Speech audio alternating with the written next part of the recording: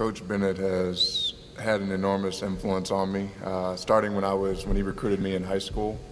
From the instant we met, we connected on a faith basis, just having a deep faith, a belief, in God and that God will take care of you. But then it progressed into a similar type of thinking on the game. He's taught me so much on and off the court. Off the court, I think the biggest thing he's taught me is mental toughness. You're going to go through ups, you're going to go through downs, but staying steady is most important, and being able to bounce back and be resilient is also very important.